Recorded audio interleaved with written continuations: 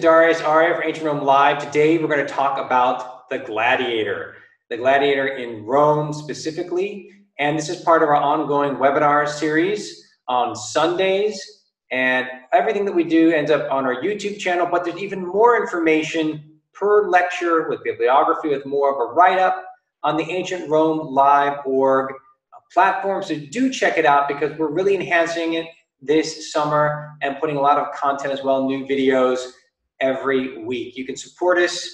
Go right to ancientromelive.org/donate. Share it with your organizations, your colleagues, and if you're interested in setting up any kind of special relationship with your organization, we're happy to have a conversation.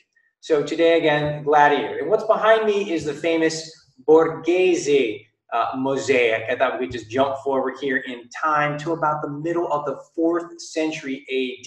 This is something found in about 1834, and it's on the Via Castellina, a property that's excavated. And of course, you find something magnificent like this, chopped up into pieces and transferred to Galleria Borghese. And it was originally about 28 meters in length. And what we see here are a bunch of gladiators in different kinds of dress, and we also see their names. So immediately, we don't need just the movie Gladiator to know that gladiators became famous and become superstars. Here are some superstars from the middle of the 4th century AD, and we can see some names that stick out. So we have Telamonius, Cupido, and Cupido is dead, because you have that theta right there, and that circle with a line through it, and the guy killing him, Bellerophons, and then we have, let's see, over here I'm blocking Arius down below, and then off on the side there, Meleag, which might be Meleager. That's going to be an abbreviation. So here are some people, slaves, trained to be killers, who are so important enough that they are recorded in a rich person's private estate. And that says already a lot about who the gladiator was. How did he become one? How did he train? What was the life of a gladiator? That's what we're talking about today. And we'll get into it in many different ways. For example, these guys are professional trained fighters. That's the whole point of being a gladiator, person trained to use a gladius, a sword. We know they're, for the most part, people that have been enslaved. So that is people that are conquered in war, and then they're sold off and acquired by someone, eventually trained to fight for entertainment. They're also people that are condemned criminals. So you've lost your right of being a citizen. And now you are, without that status, you are property and you're sold off, and you are, in this case here, forced to go into a school to learn how to fight, to then ultimately perform for someone's entertainment. Is the two main ways. How long did they last? How long were you? And that's a big question.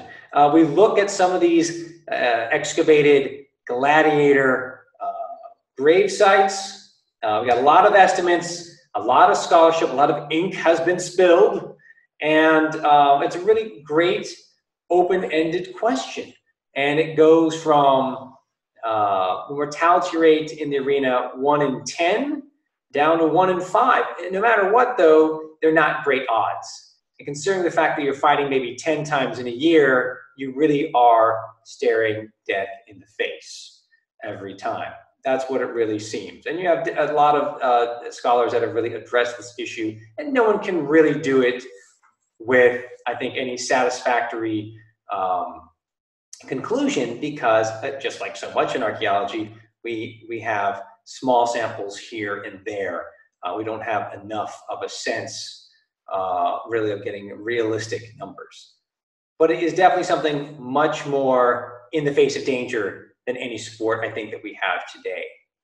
You can think of stunt drivers, and you can think of race car drivers, and you can think of the cage fighting and wrestling and football players, getting concussions and whatnot, but everything is going to pale in the face of people fighting with sharp swords and other devices. So again, the majority of people don't have a choice. They've been forced into this line of work, as it were, although we do know that on some occasions, freed people do go and fight. They do this largely to gain a fortune or pay off their debt. Because if you imagine all the betting that surrounds this kind of activity in the amount of price they will fetch on a high level, a stage, something in Rome versus off in the provinces, then a pretty penny you could make. Of course, you had to live, to survive, to enjoy it. And then, of course, we do have on occasion the citation of women also fighting as gladiators. So you can think of them appearing they're not commonplace, but it's more of the novelty, as would be an ambidextrous gladiator or a lefty and a left-handed gladiator. So there are different ways in which, as we move forward in here, we'll see that there's this interest in maintaining the interest and showing you something that you hadn't seen before. Okay, so we talked about people were slaves, enslaved people whose village, whose province, whose kingdom or whatnot lost to the Romans. And then a portion of the population was sold off to slavery. And some of those people, right, condemned to the mines, condemned to the fields, could also be forced to learn the ways of the gladiator and train. So there were gladiator schools, and we'll get to that as well. Okay, let's just back up a little bit. What did they eat? How did these guys, look at these guys, these big buff men, right, looking very dangerous. So we have some ancient sources. We have Pliny the Elder talking about bean and barley mash. Where's that big steak diet, you might be asking, right? Where's all that meat? But it seems that with recent research and looking at the sources and so forth, a lot of these guys, and actually the physician Galen, a very famous physician, the most famous physician from antiquity, starts off as a doctor, a physician for gladiators in Pergamon. He talks about he's not in love with this kind of diet because it makes them kind of flabby. So you think about the flabbiness or that layer of fat that could come with that kind of diet would be that protective fatty layer protecting the vital organs. That's kind of a standard thing when we're talking about gladiators, about what they ate and how they trained and so forth, not necessarily always what you see in the movies. And the second thing that came out more recently, is the issue that they had a kind of what's called ancient Gatorade, which is charred plants rich in calcium, great for strengthening your bones. And we have that kind of evidence, again, in Pliny the Elder saying, if you want to be healthy, try this drink with a lot of plant ash. It's great for you. And you can see how gladiators as well are replenished after fighting. So it's kind of like this pick-me-up kind of thing, but essentially it's giving you components in your diet, your regime, that help promote calcium growth. So it'd be like drinking a glass of milk or something.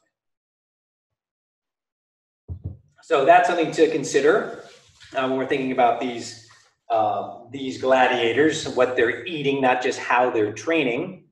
Let's pop in here for see some questions. Would the estate owner have owned those gladiators? That's a great question. Yes, that's within their own possibility. Why did gladiators not continue the profession after the end of state sponsorship? And we'll get to that. But definitely it is ultimately something in the Christian era. It takes a while for this to happen. But by the beginning of the 5th century, that's when you really have a real pushback about why should we have slaves fighting. So slavery is allowed for a very long time, beyond Christianity being legalized under Constantine. But eventually, it's this push from the Christian component society, the clerics, saying hey, I don't think this is good to do to our fellow man. And that really leads to the end of having men fighting against men to the death. And the final step in the 6th century is finally to eliminate the other great spectacle in the amphitheaters, which is man fighting against wild animal. So obviously no one was there in the 5th and 6th centuries for a long time saying, oh, the poor animals. First it was man against man, no good, still kill the animals, and then finally, no, we're not going to do that either. Was it always to the death? Could they gain their freedom? Absolutely, it was not always to the death, and they could, yes, indeed, gain their freedom. Just as we talked about the enslaved peoples of the Roman Empire just the other week. Again, they too, with the peculium, their stipend, they could also buy their freedom. Bettany Hughes, recent program, top 10. Pompeo talked about the bean stew diet. Yep, and how fat protected muscles and showed modern equivalent being made. Absolutely, tasty. I'm not super thrilled at living off of something like that, but you know, it's the Romans. Think about when we're talking about experimenting. Thinking about when they're implementing something, like the creation of the Pantheon. And we look at it today and say, wow, they really exaggerated, over the top. Those walls are so thick, they didn't need to be that thick to support the weight of the dome. But it's that exaggeration that led to the success of a structure that's 1900 years old. So too, we can look at something like the diet. Think about how they're looking at what the Gladiator, this investment over hundreds and hundreds of years. This is better, this is not better, we gave them this doesn't work.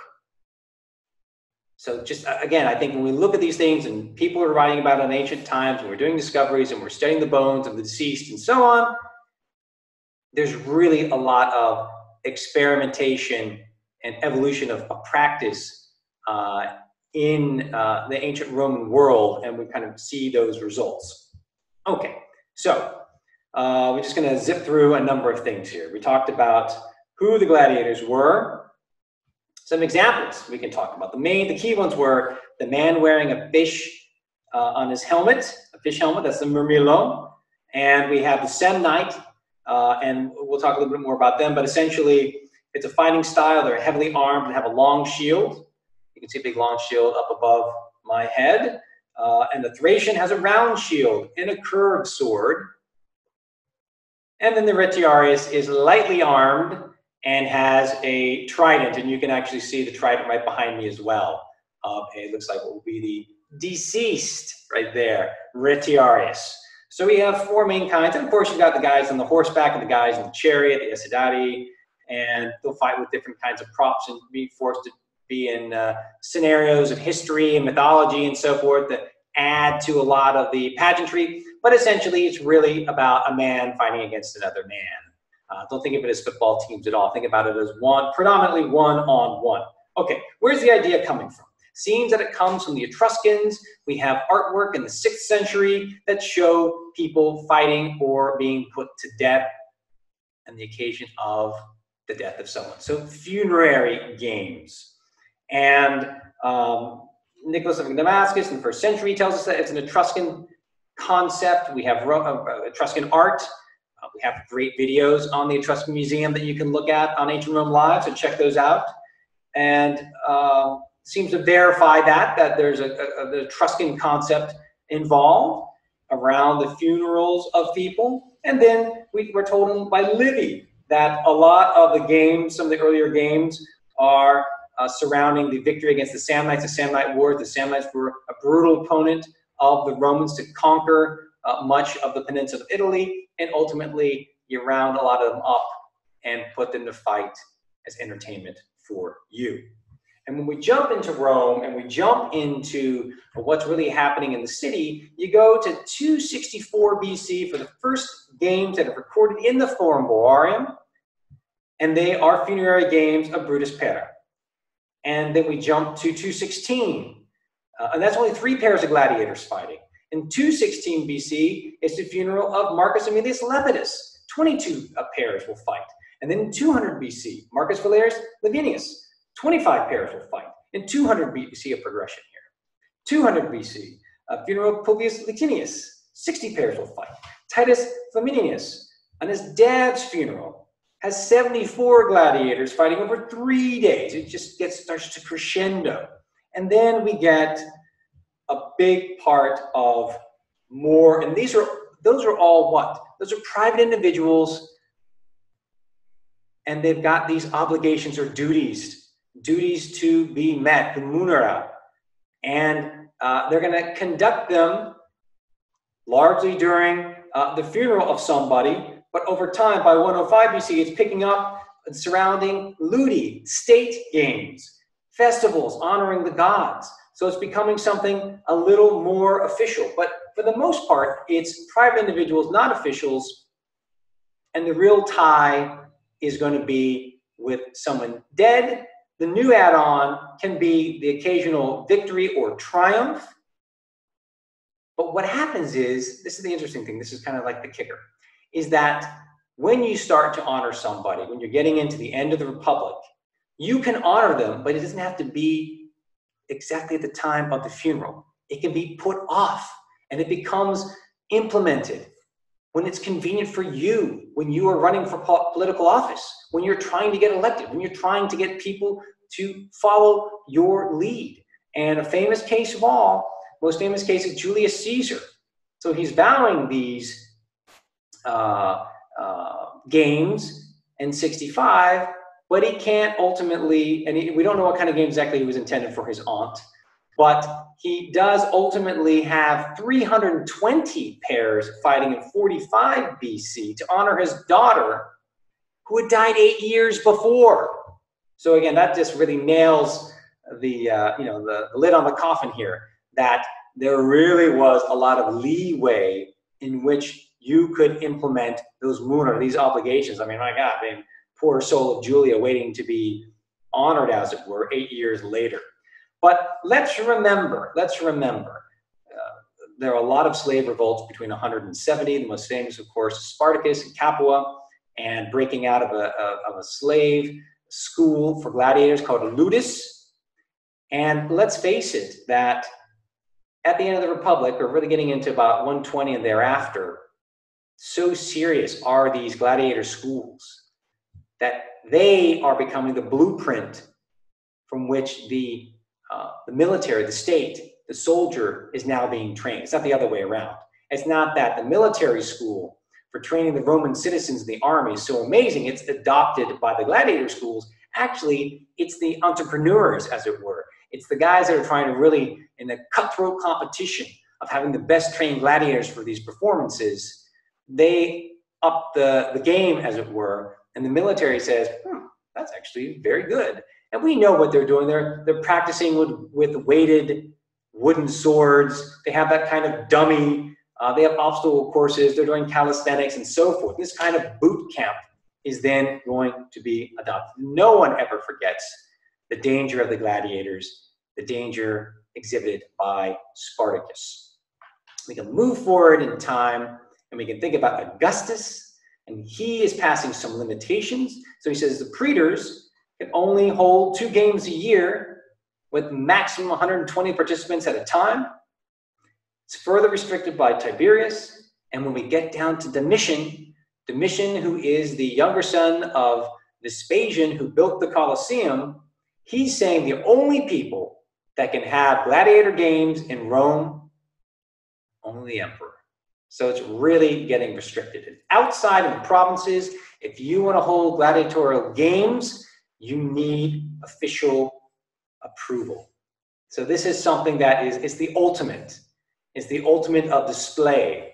And so you're going to regulate and you're going to monitor, because whoever's going to fund this stuff, and it ain't cheap, they want to be recognized. They want to be a somebody in society. So they're always a potential danger, let's say, within the given social order. And when do they have these games? The big annual games really focus on December, end of year, and it's looking at the kind of end of year, beginning of a new one, and it's also about funerary games and remembering the dead. And of course, you have the Saturnalia that's also taking place. And it really is a great, turning of the page. So let's kind of clean out house and start anew. Of course, there can also be the funerary occasions. There can be the state triumph, but it really isn't something ever like a football schedule. And it's something that really depends upon victories and anniversaries of the emperors, when they want to hold games. And of course, December is the big one of the year. So the inauguration of the Colosseum was huge under Titus, with 9,000 animals killed and 10,000 gladiators fighting. But the most of all, the most massive gladiator spectacles ever were under Trajan for his Dacian triumph in 107. 10,000 gladiators and 11,000 animals were killed. So we spent quite a bit of time talking about man against man, but of course, man against animal is a whole other conversation, the bestiarii. And it's a big deal, very exciting. And when we think of the 4 gladiator schools surrounding the Colosseum, we have the Ludus Magnus, the Dacian school, the Gallic school, and the Matutinus Ludus. So that is the morning show. So you have the bestiarii, finding the wild animals in the morning. Noontime is execution of criminals, and the gladiators, the main event, after lunch. So you have the trainers, the lanista, you have the gladiator schools, you have such a popular event that people go to the Ludus Magnus. It's large enough to hold several thousand people to watch kind of spring training and to see these superstars practice. And then you go right across the street or through the tunnel into the Colosseum to watch it all. Now, before any match, there's a pompa, which is a big kind of parade through the city. So it's kind of like a ticker tape parade for these guys that are facing death. And of course, when they go in the arena, there is going to be always a referee, the summa rudis, and they've got long sticks to kind of direct and break up the fighting and so forth. So how long does a bout last? Maybe 10, 15, 20 minutes, something like that. They don't last very long because they're wearing a lot of heavy armor and they're enjoying themselves a lot. And then what happens when the event is over? So you've either outright killed somebody, or you can acknowledge that you've lost by raising a finger. And then the editor, the person who's funding the games, the private individual, decides whether or not they're put to death. Of course, the crowd is in it as well. And there's the issue of, is there going to be an opportunity of missio? Is there going to be an opportunity to spare the life of the gladiator or not? And as we move forward to the imperial period of time, there's more this advertisement for, hey, there's not going to be any missio, sine missio, without missio. So you're really, when the guy loses, he's going to die. So you're upping the ante over and over and over again. And of course, when the editor says, yes, this guy is going to die, it's the famous pollice verso, the turned thumb. And of course, in the movies, we all see this, but it doesn't seem to be the case in Latin and in ancient times, where that's how the movies are giving it to us, but they definitely turned the thumb in some way it's turned. So we have some conjecture about that, maybe even like this, right, the Jugulatio. So we're not exactly sure. And of course, there's entertainment to the max. Music is playing a lot. So we even have some great mosaics that show there's music accompanying it, kind of crescendoing as the battle moves forward and so forth. So there's a lot of really interesting, details that we get from mosaics, from the ancient sources themselves, from funerary reliefs of gladiators, and so forth. Now, again, there are famous emperors that participate in these games: Caligula, Titus, maybe even Hadrian, Lucius Verus, Caracalla, and of course, our buddy Commodus is going to be like a gladiator in the Colosseum itself, killing bears, decapitating ostriches, and stuff like that. Not killed by Russell Crowe in Gladiator, but he is strangled by one of his gladiator friends in the baths in his villa, either on the Via Appia, the Villa dei Quintili, or on the Palatine Hill. And essentially, it is a bad way to go.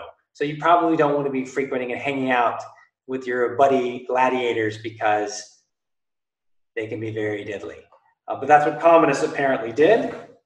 And when does it all end? Again, we said in 423, that's pretty much the end of the gladiator games, the end of the pagan munera in Rome. Thank you very much, Theodosius. And It really is an enormous. It is a push. It is a struggle. But ultimately, the games are finished, and the gladiator is no more.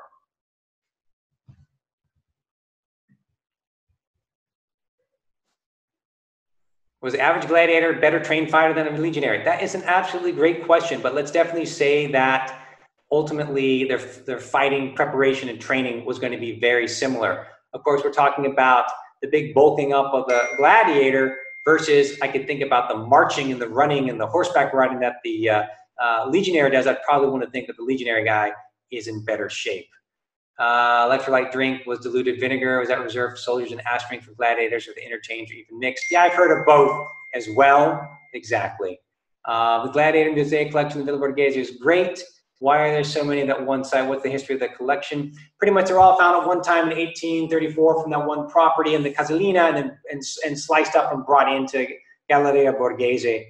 Remember, in the 19th century then, talking 1834, so much had been robbed out by Napoleon. So this is like a late addition to kind of replenish the Galleria Borghese, and eventually a lot of the works of art we know come back. Yeah, they've got their underwear. They've got their, you can see, what we're really focusing on right now in these mosaics is a lot of armor, or shoulder armor, and shin greaves and stuff like that. But a lot of the body is exposed, so there will be blood. Yeah. So yeah, this whole Jubilatio thing is one other idea with that. Yeah. So no thumb up, thumb down per se. We don't think we know it's turned, but we do not think, right, it's like in the movies. That's just something that's made up. But, hey, that's Hollywood. And of course, from these great movies, Spartacus, Gladiator, and so forth, we can be entertained and we can be engaged. And, they're thinking of making a Hollywood movie of talking to your contemporary audience as well to make it resonate. And that cuts both ways, to be as accurate as possible and not. And that's the reality we get from movies. But a lot of them are great, even if they're not the most accurate. So thank you guys very much for joining me. It's been great to have you here today in Rome.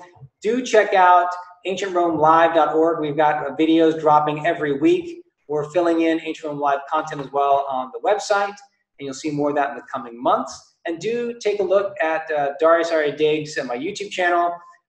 Today, happy Father's Day again.